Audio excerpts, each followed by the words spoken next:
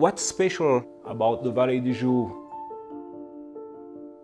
My family was one of the very first family to settle in the Vallée des Jougs in the middle of the 13th century. The region was poor, difficult climate. They had to specialize into making small objects with a high added value. My name is Olivier Audemars. I'm the great-grandson of one of the two founders of Audemars Piguet.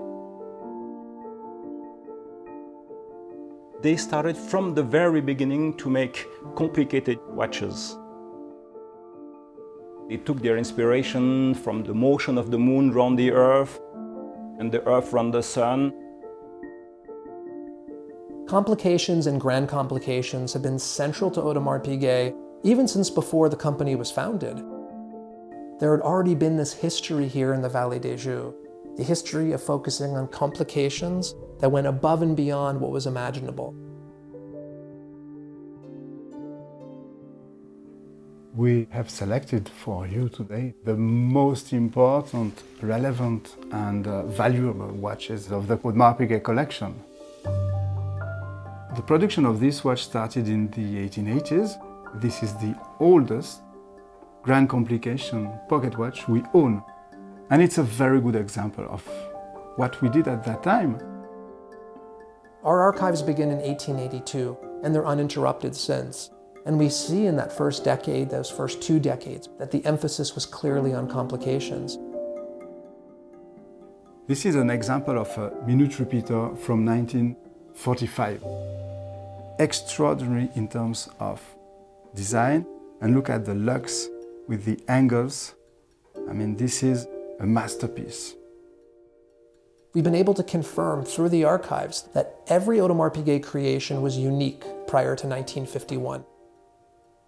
We introduced model numbers or reference numbers in 1951, but even after that, you're going to see variation within series. Because again, these were being crafted. This was not industrial processes. This perpetual calendar, one of the most beautiful watch in our collection. Imagine the dial maker who engraved every letter of the 48 months. This kind of skills, this is just incredible.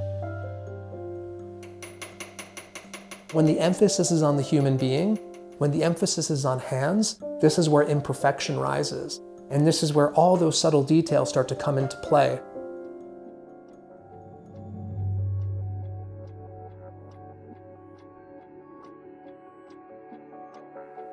The red line at Audemars Piguet, what cuts through the history of the company, past, present, and moving forward, it's not always visible in the product, but it's visible in the people. The people is what connects this. This is the result of being a family-run business. We're literally in the hands of the Audemars and the Piguet families. When the two founders of the company decided to establish Audemars Piguet in 1875, they wanted to continue to make beautiful watches that were made by human beings, not by machines. They thought that by working together, they would increase the chances for this tradition to continue. And for us, that's something that is very important because that's what we want to continue to do. We want to continue to make beautiful watches that provide people with a job that make them proud of what they are doing. And on the other hand, we want to make watches that make people who are wearing them happy to have them on the wrist. We're all curators. We're all just temporary stewards of this business. Right now, it's our time. We have to make sure we do a great job so the generation that comes next is inheriting something that, with everything preserved, with the respect for the past, but also with the vision of what's coming next down the road.